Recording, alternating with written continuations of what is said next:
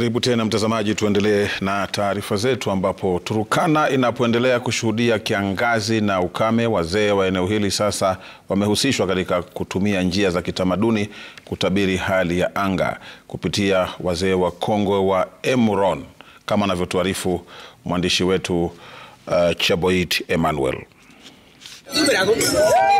Idara ya utabiri wa hali ya anga nchini inapoendelea kutoa tahadhari, Wakenya watarajia mvua ya El-Nino huku maeneo mengine yakiendelea kushuhudia mvua. Kaunti ya Turkana bado imesalia hivi bila dalili yoyote. Idara ya utabiri wa hali ya anga Turkana kwa ushirikiano na mamlaka ya kudhibiti ukame nchini NDMA imelazimika kuita wazee wa kitamaduni maarufu Emuron wanaoheshimika kutumia njia ya kitamaduni kubashiri mvua.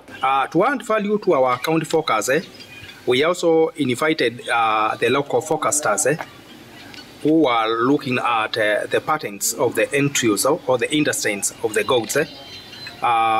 We always call them the Emurons in Turkana language. Hapa wamekusanyika katika eneo la Kapese, Turkana Kusini kusoma mara ya mbuzi aliyechinjwa, kwa kuwa wazee hao huamini kuwa wakati wa tambiko na kafara lazima damu imwagike. Mbuzi huyu mweupe ametengwa maalum kwa shughuli hiyo. Sisi watu Turkana, si watu yote ndio anajua mara, si watu yote ndio anajua mambo haini, lakini kwa mara ngalia mara mbuzi ndio barapatia ya majana yake ngisikeri.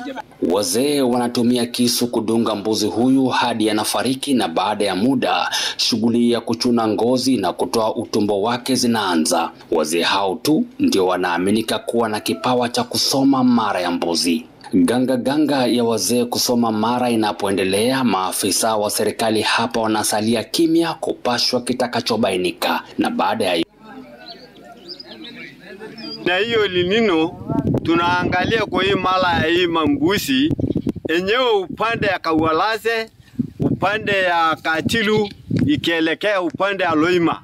Hapo ndipo tunaona mvua ikinyesha ambao hatujatambua ni siku fulani ambao inanyesha. Mkuu wa idara ya hali ya anga Turkana anasema semi za wazee hao zinawiana na utabiri wa hali ya anga wa mwezi Oktoba, Novemba na Disemba.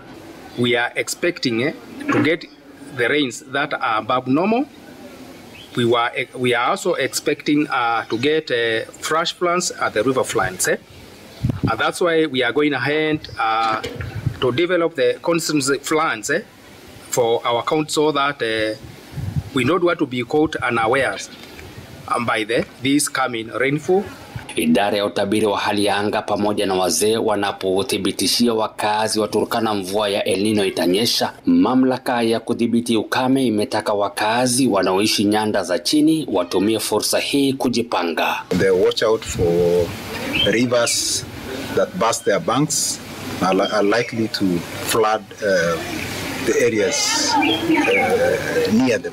Serikali ya kaunti imetakiwa kuweka mikakati ya kuvuna maji mengi yatakayokuwa yakitiririka. Shirika la ASDSSP tayari imetayarisha ekari 2,000 ya shamba Lorengipi kwa upanzi.